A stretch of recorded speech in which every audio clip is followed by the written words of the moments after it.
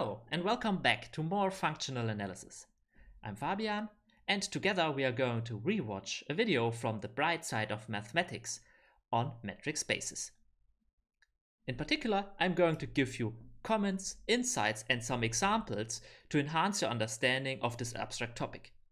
Today, it's all about sequences of limits, so we are getting closer to the heart of approximation in abstract spaces.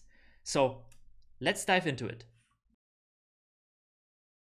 You might already know, a sequence is just an ordered set of points inside the metric space X.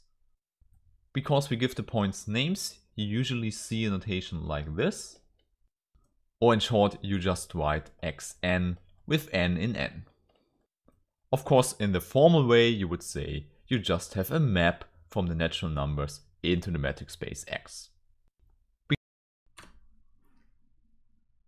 So first let me comment a little bit on notation, because while it may seem very easy in the abstract way, an abstract metric space and a sequence, things get a little bit messy when you talk about more concrete metric spaces, like we did in the previous episodes when we talked about spaces of functions. So let me comment on the notation that one applies here and the pitfalls. So let's talk about sequences in a space of continuous functions on the unit interval.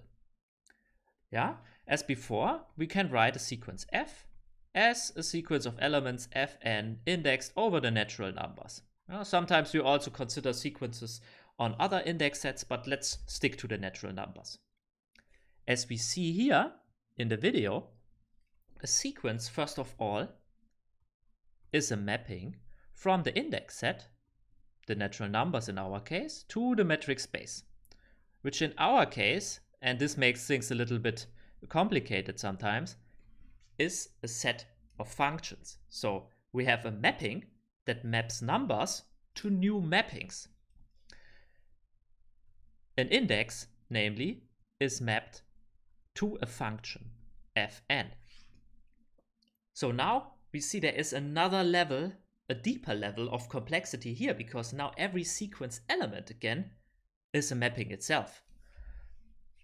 More precisely, for every n and n, we now have fn to be a mapping from the interval 0, 1 to real numbers. So x, which is now just a number between 0 and 1, gets mapped to the function value fn of x. So sometimes it helps to summarize what we see in terms of valuedness. So f here is a C01 valued sequence, while on the other hand, fn is an R-valued function. And you see that these two levels of complexity can be confusing at sometimes if you recall, for example, notions of convergence that we will come into to look at later. Because if we are in the whole space, of course, we are interested in the convergence of the whole sequence, so the sequence of functions. But sometimes, as you may recall from your real analysis course, these notions of convergence also work locally. If you, for example, think about pointwise convergence, then we need to dive in a little bit deeper to see, okay, this is a notion that is locally, so we need to look at the functions evaluated at a certain point. So best thing is to always keep in mind that the objects that you are mapping to in your sequence may be functions or even sequences itself. So it pays off to have a clear notation on this to distinguish and know what one is working with here. But now let's go on with the video. Because we can measure distances in a metric space, we can also talk about convergence sequences. A sequence xn in a metric space xd, which means all the xn come from the set X, is called convergent if there is a limit point we call x tilde. So what we want is that the members of the sequence get closer and closer to this limit point x tilde. Of course, we already know how to measure such closeness. We can just use an arbitrary epsilon ball. It should be centered at x tilde, but then, no matter how small we choose the epsilon, almost all the members of the sequence should be inside this ball. More exactly, this means we find an index such that members with a bigger index lie inside the epsilon ball. Alright, so with this picture in mind, the picture that we have here on the right hand side, let us first give a sort of topological notion of convergence that is fairly general and does not use any quantification at all. It can be just stated in a simple sentence. So we are talking about convergence here of a sequence. So xn converges to x tilde in our space xd. And just from the picture, we can say that this is if the case if and only if xn is eventually in every epsilon ball that is centered around the limit point. So this sentence helps us to decompose the parts that are really important here. Namely, the first thing we want to notice is there is once again this notion of distance or closeness here, specified by the epsilon ball. Recall that the epsilon ball contains all points with a certain distance to x tilde. So we are in sort of a neighborhood of our limiting point. And then the second part I want to emphasize here is the word eventually, which means that there is a certain index after which we will not leave this neighborhood again. So eventually our sequence is not only in this ball, but it stays in this ball. Yeah, it could as well happen that the sequence leaves the ball and then comes again later, but if it is eventually in the epsilon ball around x tilde, it will stay there after some time and then forever. So this about the eventually convergence here, or the fact that we are eventually in this ball. And now the last part I want to emphasize is the word every here, because we see some sort of parametrization here by the radius, so to say, that this ball has.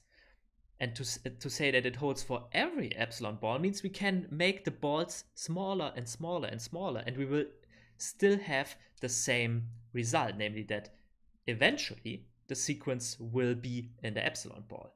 Of course, if the ball gets smaller, then it may take longer for the sequence to be eventually in the epsilon ball.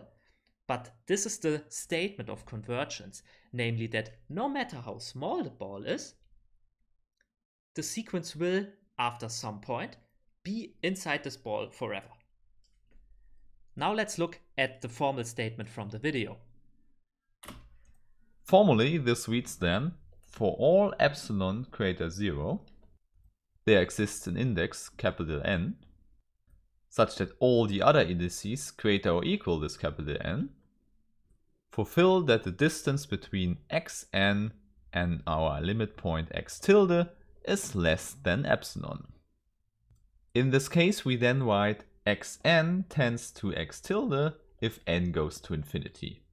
Alternatively, we also use the limit notation. So we write limit n to infinity of xn is equal to x tilde. If you see such notations, please remind yourself that these are always given with respect to a metric D. So this is also the same that I did here above. I said the sequence converges to x tilde in the space. Yeah, it's really important to state this because there may be different spaces that the same sequence could be in. And if we talk about convergence, it really depends a lot on which metric and which space we use. And of course, we can use such notations because in a metric space, there can only be at most one x tilde that fulfills all of these things here. This is also a very important point here. So we are talking about the well-definedness of the limit. Yeah, we are assigning a limit point to a sequence, and this needs to be well defined. So there shouldn't be two if we talk about the limit of a sequence. You can easily show that using the triangle inequality. All right. I think this is a good thing to also do here in the video to show that limits of sequences or limits of convergent sequences in metric spaces are unique. Feel free to make a pause and try to prove it on your own. I will now prove it also here in the video.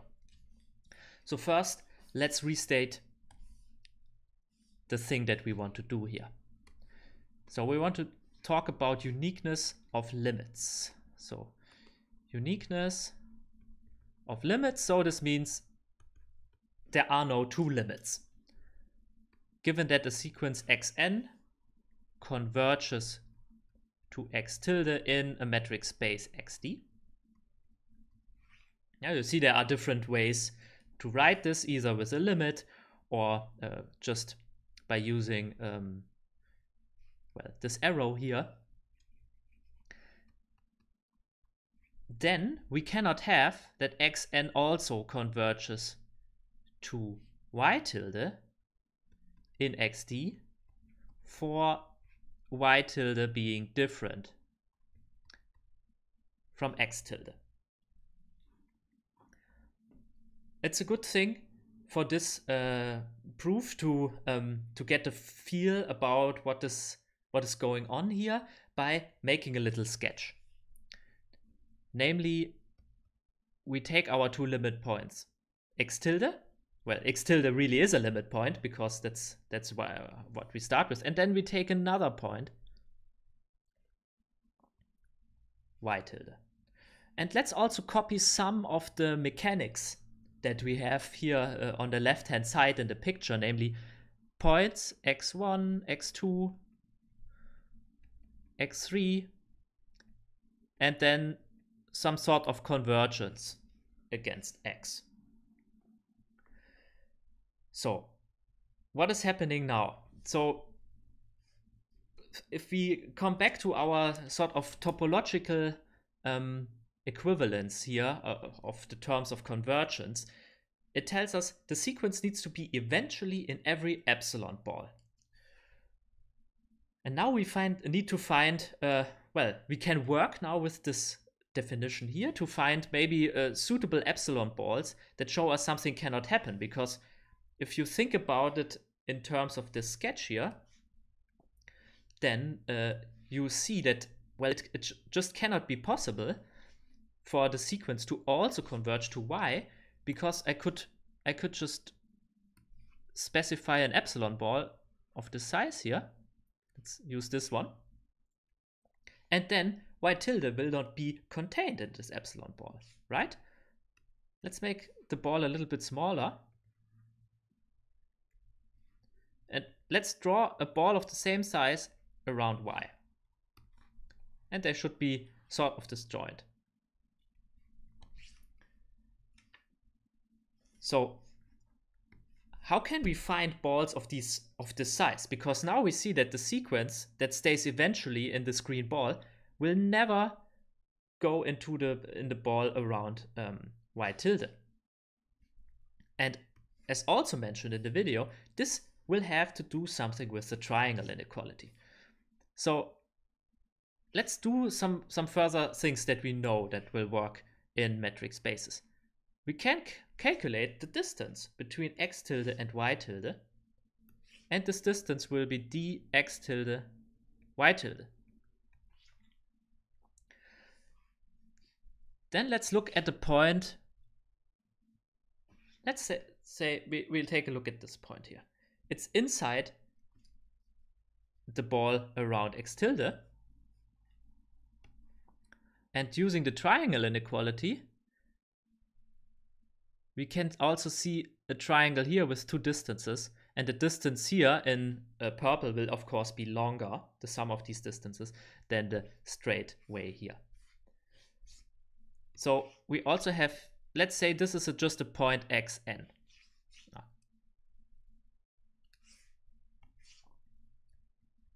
Then we have a distance between x tilde and xn. And we have also here the distance between xn and y tilde. Now let's make those ones purple.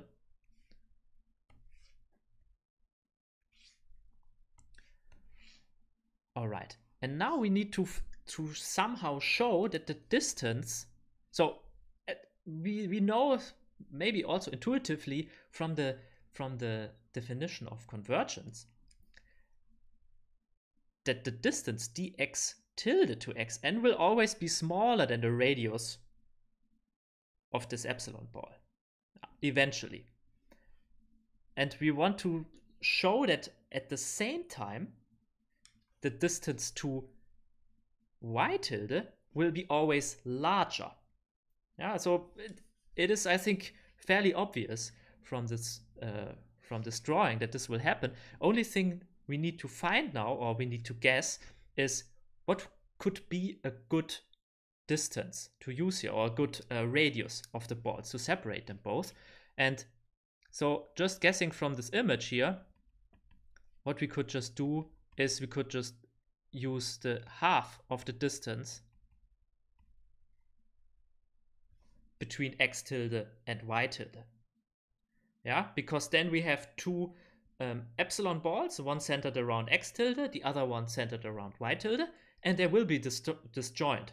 Yeah, so intuitively, if I have two disjoint balls, I cannot have the sequence inside the one ball and at the same time inside the other ball, if I really want to be eventually in one of the balls.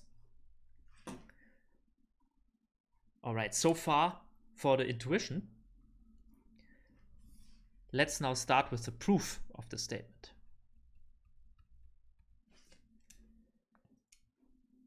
All right, so let's say we have y tilde that is not equal to x tilde.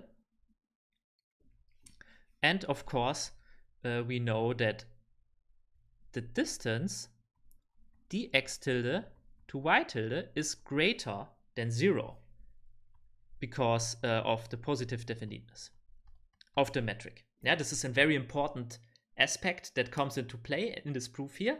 The metric is positive definite. Therefore, we really have this inclusion here.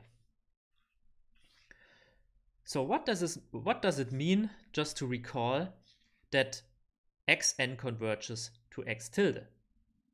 Yeah, we have it here on the right hand side. For all epsilon greater 0, there exists an n such that I am eventually in this in an epsilon ball around x tilde. Yeah, so for all n greater than this capital N that exists here, I am in this epsilon ball here. So how can we now use this definition of convergence? It works the following way. If I now just choose a value of epsilon, then knowing that the sequence converges, I know that there also exists a capital N, such that for all n greater than n, I am in this ball. Let me do this in writing here. So, since xn converges to x tilde, let's first also fix the epsilon. So let's set epsilon to, well, half of the distance here, because these are now the balls that we want to be working with. So let's say epsilon is x tilde, y tilde, the distance between them, divided by 2. And this is, of course, still a number greater than 0. And so now, since xn converges to x tilde in our space xd, there exists a value n, which I will denote as n of epsilon, because this n, of course, depends also on the value of epsilon that I used here, a natural number. So, such that I have the following. For all n in n, the distance between xn and the limit is less than epsilon. So this is just from the definition. I plug in a specific value of epsilon, and then the definition of convergence gives me back a specific value of n that I now can use to say, okay, I made a mistake here. So this is for all n greater than n epsilon. This is the n, the capital N I get back from the definition to now have this nice statement that the distance between xn and x tilde is strictly smaller than epsilon. So what do I want to show? I want to show that the sequence does not converge to y tilde. So let us also do this in writing. So we want to show that we have not convergence of xn to y tilde. So let me just copy the definition, and we have here the negation symbol in front. So convergence would mean for all epsilon greater 0, there exists an n in n, such that for all n greater than n, we have that dxn to y tilde is less than epsilon. But now we want to show it does not converge, therefore we have the negation symbol here in front. So this would mean we need to show there exists an epsilon greater 0, such that for all n in n, there exists a small n that is greater than n, such that, well, the opposite holds, namely that dxn y tilde is greater or equal than epsilon. Yeah, and this is, so if you compare this with our sketch here above, this is precisely what should happen intuitively, at least from the sketch. Yeah, that namely, once I am here in a very close neighborhood around x, I will have a minimum distance to y tilde that I cannot go below. And this is what this last part here tells us. So the distance will always be greater or equal than epsilon. And, well, this epsilon we need to find here. And we have already a candidate, namely this value here. And we'll see whether this goes through.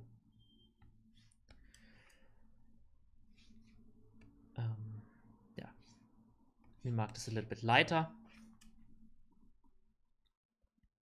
So a good thing to do now would be to collect first what we have. So we know for all n that are greater than n epsilon, yeah, this is the n epsilon I have from the definition of convergence for the sequence xn. We make this a little bit more visual. So for all n that are greater than this n epsilon, I know on the one hand side from the convergence that dxn x tilde is strictly smaller than epsilon, which was nothing else than dx tilde y tilde divided by 2. So on the other hand, if you come back to the graph, we have also here this triangle that relates to the distance of dx tilde and y tilde. So other thing we know is that the distance between dx tilde y tilde is less or equal than dx tilde xn plus dxn y tilde.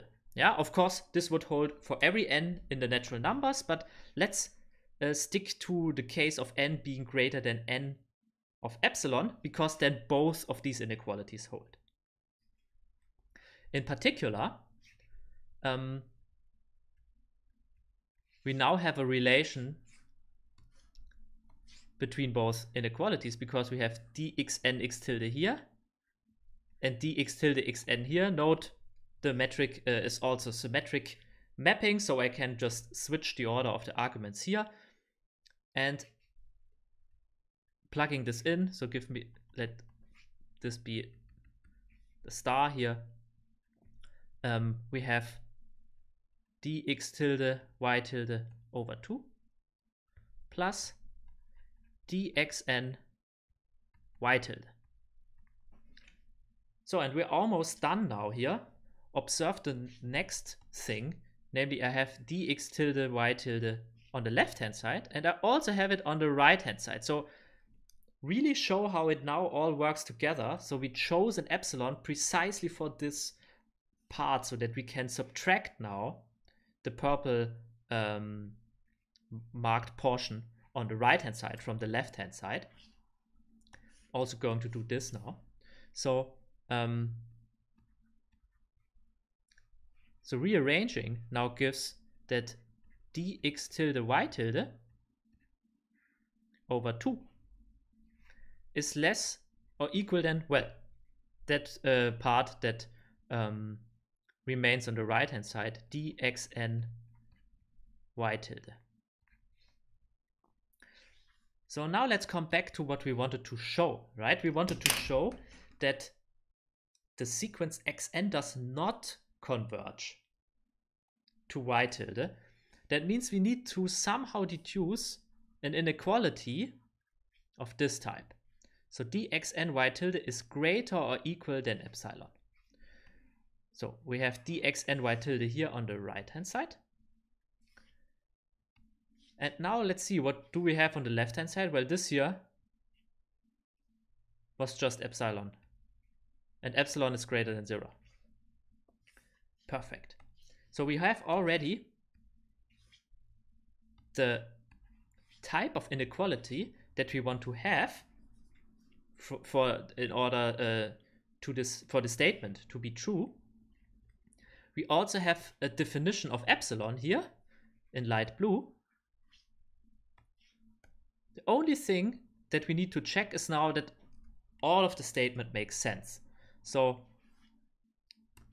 let's go through this one more time. Yeah, if we want to show that a statement like this holds in a proof, for every exists, we need to specify something on our own. So there exists epsilon greater 0.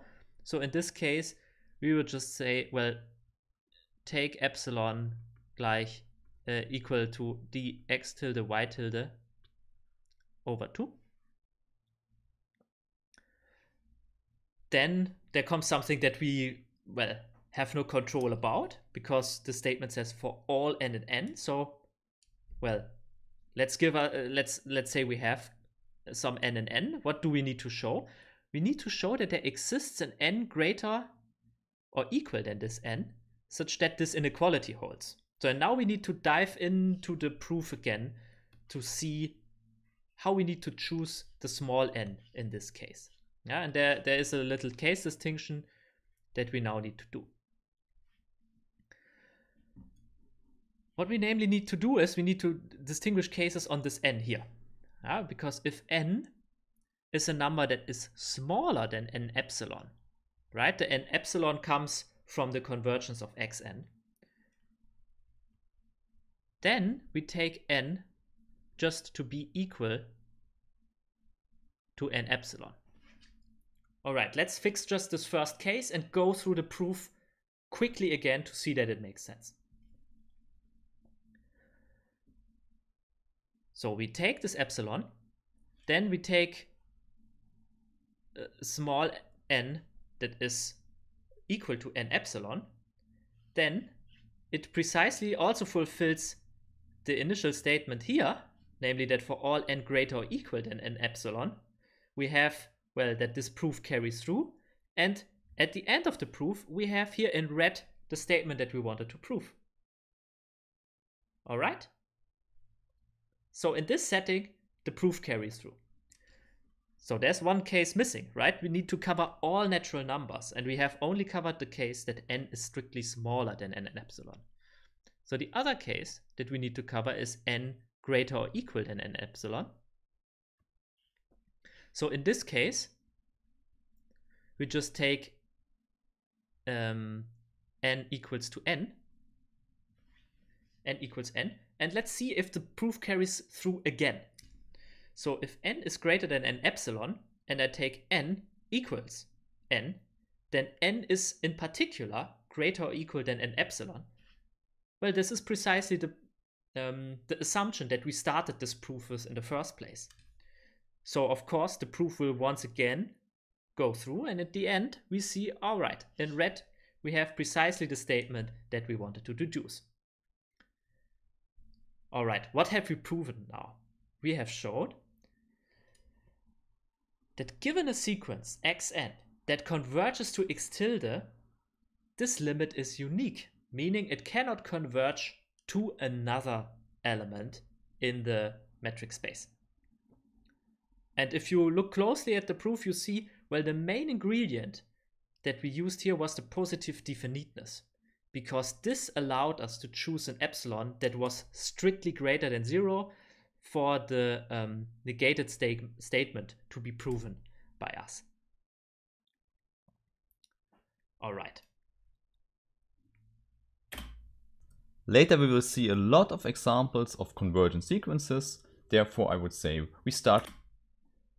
So the proof now, the video now goes in a different direction, but I want to give you now some examples of converging sequences. And before we do this, I want to reformulate once again this convergence statement in a way that makes calculations more easier in terms of real analysis and working with inequalities. So of course we have here this nice formal statement with quantifiers at hand that tells us what does it mean for a sequence to converge. And I want now to give you a real analysis version of what we see here. So namely, so let me just copy the main part. So xn converges to x tilde in the space xd. So when is this the case? Look at it closely. It just tells you something about the value of another sequence. Yeah, so we have a sequence of elements in the metric space, and if the sequence converges, it basically tells us something about a sequence of real numbers, namely the sequence of distances, dxn x tilde.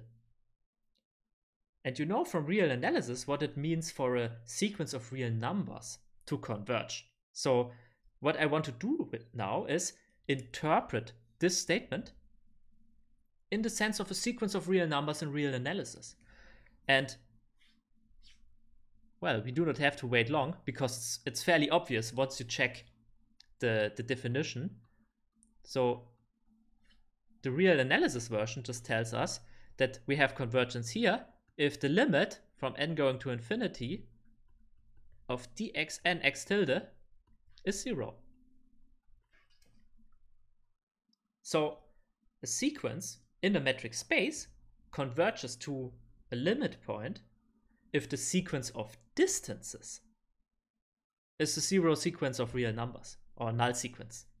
Yeah, this is precisely what is standing here, and it makes computations far more easy, as we will see in the next example. So this is the real analysis version of the convergence definition that we can use fairly often, and we also are going to use it in the next example, which is of course an example in a space of functions again. So we have seen this space of functions a lot in the past. I will still give you the main definitions here. So our space XT will now consist of the set of continuous functions on the unit interval. And the metric that we are going to use is the one metric. Yeah, the one that comes from an integral. of absolute values. And we will see how this works out in this proof. We want to talk about convergence. What else do we need? We need a sequence. And it will be a sequence of functions, of course, because we are now in a space of functions. So let's see if I'm able to sketch the problem, and hopefully you can then follow along. So we are on the unit interval, and the first function of my sequence will just be, well, the linear function f1. And f1 of x will just be x. Yeah, it is 1 here at 1. And now the second function I want to draw is x squared. So you may have seen the sequence in other examples before. It's a very classic sequence to consider here. It's all continuous functions, and it goes on. So f3 will be x to the 3, and so on. Fn will be xn.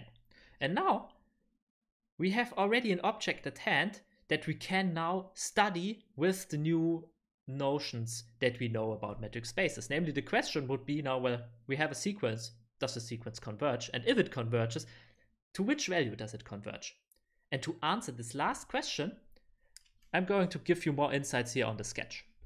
So you can, of course, also use a computer to sketch this, but what will happen here is the following. So f2, the parabola, will be a little bit more bent here. Or maybe not look at the point 1, and also do not look at the point 0, because these are fixed points. To get a better intuition, let's maybe look at a 1/2, because then we should come out here as at 1/4. Yeah, because 1/2 to the 2 will be 1/4. It will be smaller, of course, than the 1/2 here. So f3, you can now do the math for yourself. At 1/2, it will be 1/8, right? So once again, maybe down here. Let's see if I hit the point. Okay, so this will be f3. So in some sense, we see some movement of the graph, right? So we have a straight line, and then this line bends and bends and bends, and so mainly all of the points that are not the point located at 0 and not the point located at 1, they bend and they seem to approach 0. Once again, recall, we have a sequence of function, but I can also look at the sequence only at one point. So let me maybe limit our view to just what happens here along 1/2. So we see that the points are moving downward. So one guess could be that, well, the longer the sequence runs, the closer we get here to the x-axis. So why did we now start with the sketch? Let me remind you, we want to find out what could be a possible limit to then check whether the sequence converges to this limit. And well, our guess could now be that the function g of x equals 0 for all x in 0, 1 is a limit of our sequence fn. So let's first of all check that this is at all possible, namely that we do not leave our space. Yeah, because sometimes you have an idea about what could be a limit, and then you completely forget about the space that you are in. We are in the space of continuous functions, and okay, this is the constant 0 function. It is in particular a continuous function. The 0 function is continuous. Therefore, we are not leaving the space. That's good. So we can talk about convergence. And I presented you with this nice, equivalence of of convergence via the real analysis version, because this is precisely the one that we are going to use now. So we need now to look at the distance between the elements of our sequence and our limit point. So what we need to look at is the D1 metric of Fn, our sequence member, and our limit G. And now now I can also recap the definition of the 1 metric here. Well, it is just the interval from 0 to 1 of the absolute value of Fn minus G here. And these are functions that I integrate with respect to x, with respect to their argument. Fair enough. So now let's plug in the definitions that we have here for G and for F. So we have the integral from 0 to 1. Fn of x is just x to the n. Yeah, this was the definition that we have here. G is just a 0 function minus 0 dx. Yeah? G is 0 for all x on this interval. So in particular, you see this from the sketch, but it's also nice to calculate it. X to the n is always positive, so I can get rid of the absolute values. So I'm basically just integrating xn from 0 to 1. And this is an integral that we can easily solve. Well, the result will be just 1 over n plus 1. So I did not say anything about n here. N was arbitrary, so this here holds for all n in n. So we want to talk about convergence of, we want to talk about convergence of these values here of distances, and we now have a nice expression that allows us to use this limit real analysis definition to just calculate it. So the limit of these distances here, so the limit of the D1 distance of Fn to G is nothing else than, well, I have an equal sign here, then the limit of n going to infinity from 1 over n plus 1. See how we are changing worlds now. We are on the left-hand side of the equality sign. We are still in a very abstract setting of metric spaces and metrics and functions. On the right-hand side, we are back in real analysis, calculating the limit of a real valued sequence. And this we can do, and it's easy to see that the limit of the sequence is just 0. So now we zoom out again, and what do we see? Well, a 0 on the right-hand side, and the limit of distances on the left-hand side. Well, this is just nothing else than the real analysis version of convergence in metric spaces, namely that the sequence of distances of sequence members to the limit point is a null sequence. So what have we shown now? Let me summarize this. So Fn converges to 0 in the space C01 with a D1 metric. Yeah, and keep this example in mind, because you may recall that the sequence does not converge in every space of continuous functions depending on the metric. So there are other metrics in which this does not work out well. It does in the 1 metric, and I think it's a good example to see how convergence works here in spaces of functions. Let's go on with the video. Here proving another important fact. Here we look again at a subset of the metric space X, and we can say that this one is closed if and only if we can't leave the set from the inside by just using sequences. More exactly, this means that the limit such a sequence could have must lie in the set A. This is fitting for our visualization because closedness means that this boundary we see here already belongs to the set A. Writing that down gives us then for every convergence sequence AN, where AN is just an element in capital A. So it's a sequence inside A, and usually one uses this sloppy notation writing it down as a subset of A. The important thing here is, of course, we have a convergence sequence, but only in the sense of the definition. So it's a convergence sequence in the space X. So it has a limit inside X. However, for the proposition we need more. We need that the limit that we know exists is also an element of A.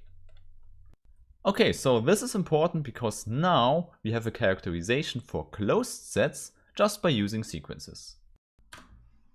And this is indeed a very handy way to think about closed sets, because it comes up very often when talking about approximation, and also a term that is called denseness of sets in other spaces. But let's not get ahead. Let's first start by looking at an example of a closed set and see whether we can use this nice characterization of sequences to check a set for closeness. So we are still in the metric space as before, the continuous functions on the 0-1 interval with the D1 metric. And the set that we are going to look at is the set A of all functions g from C01 that fulfill the following property. We want their integral from 0 to 1 to be less or equal than 1. Yeah, so our question is whether A is closed or not.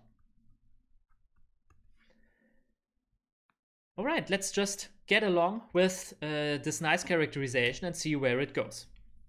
So the proof goes the following. So it says for every convergent sequence, I need to show that the limit of this convergent sequence lies again in A. So if I want to prove this, well, I choose a sequence Fn that needs to lie inside A. Yeah, so this is the basic ingredient. This is the first line here. And the other part is that this sequence converges. So I also need to have a limit. So let's say the limit is called f tilde. But f tilde a priori is only an element of the continuous functions on the unit interval. Okay, it's a limit, so I also need to say that Fn converges to f tilde in our metric space, so C01 D1.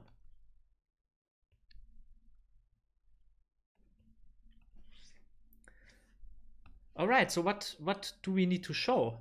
We have a sequence, the sequence converges. All right, so we also need to show that the limit from which we already know it exists, so this example is completely different from the one we covered before. We need now to show that this limit is an element of our set A.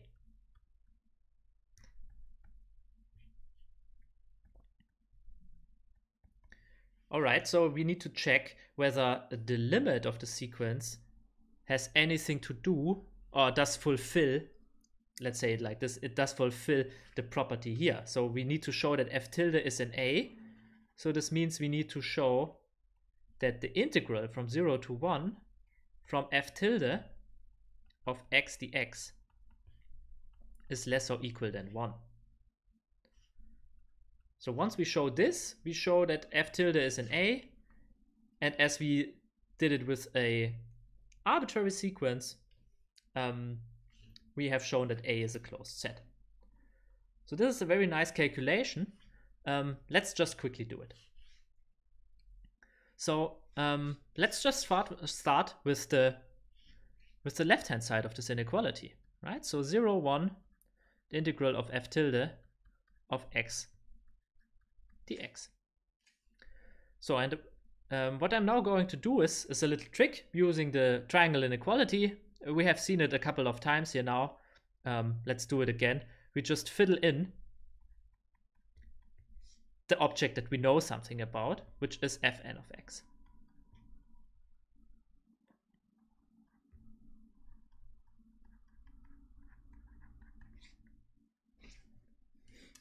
Yeah, so I'm using the triangle inequality here. And I fiddle in fn of x. Yeah, for some n. Why am I doing that?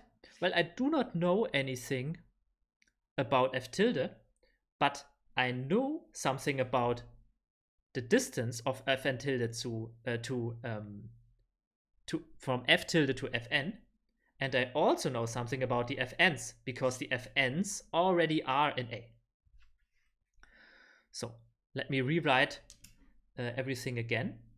So the definition of D1 now tells us here the left part is just f tilde to fn, and on the other side I'm just going to copy this. We have still the integral of fnx dx. Well, perfect. Now I can use the definition of A to see that the left hand side, well, it's not well changed by that, but the right hand side is 1. So now let's see. I have here an n that was not specified so far, so I can say that this all holds for all n in n. Yeah, in particular, I have that, so the left hand side, f tilde of x, is strictly smaller than d1 f tilde fn plus 1 for all n and n. So if this holds for all n and n, in particular, it holds for the limit. Yeah, and we are back in the setting of real analysis. So I can just conclude that the integral of f tilde of x dx is strictly smaller than the limit of n going to infinity of d1 f tilde fn plus 1. So, but now recall the real analysis version of convergence in metric spaces. This just means that the sequence of distances is a null sequence, so I have here just 0 plus 1, which equals 1. But this is precisely what we wanted to show, right? The left-hand side, the integral of f tilde is less or equal than 1. So this implies that f tilde is an element of A, and as fn was an arbitrary sequence in A that converges, we have shown that A is a closed set. Perfect. It's time to close the session. Thank you very much for being here today. Let me know via the like button whether you learned something new. If you have any comments, questions, or suggestions, let me know in the comment section. I'm looking forward to it. And, well, have a nice day. Goodbye.